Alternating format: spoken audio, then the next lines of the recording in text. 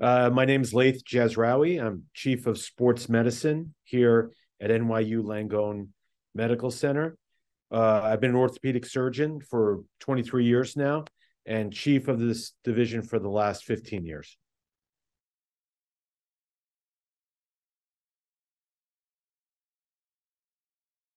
The cameras over the years have gotten much better, and I think the quality with, as you see with televisions getting better, similarly in orthopedics, the camera systems are now at the 4K level, but they're still wired. We still got to plug in to an output and plug in into a light source. So we still are tethered by those two things.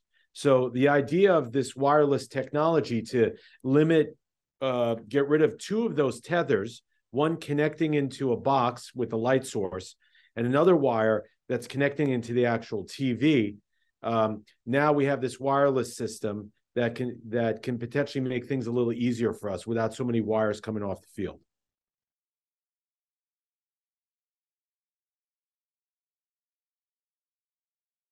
It's part of a research study where we're looking at, compared to traditional wired arthroscopy, whether there's benefits in terms of time savings. And we've also looked at the time, including sterilization and setup, and whether the picture quality is as good as the regular current 4K imaging of the wired systems.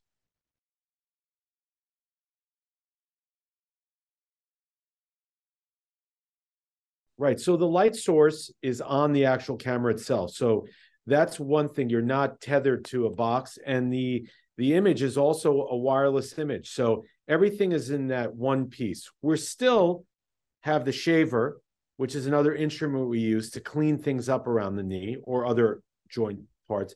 That has a wire that connects into a box. And then we have the fluid, which comes in through tubing.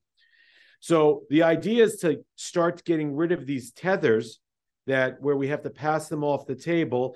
And anytime you have to pass things off the table and connect them to something, you risk sterility issues. So the idea of this is that, well, two of the things that tether you or you have to throw off and connect are now gone. The next thing to develop is the shaver system you're not tethered to, and that the only thing that the nurse will have to throw off the field and to connect is the pump tubing.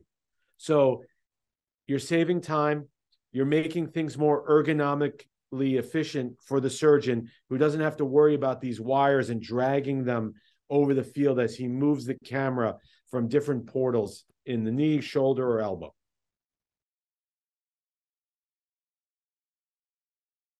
Sure.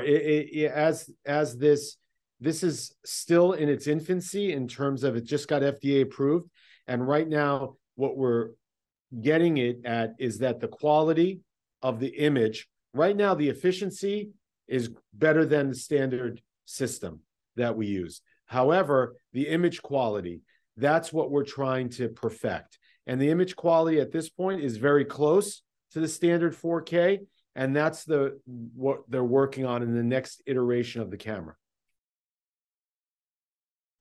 I think as we continue to evolve technologically in the field of arthroscopy, this was a logical next step to go wireless. And the next step is to make everything as wireless as possible or without any tethers. And this is just the next step towards that. It'll make things easier for the surgeon, easier for the staff, and then ultimately better outcomes for patients.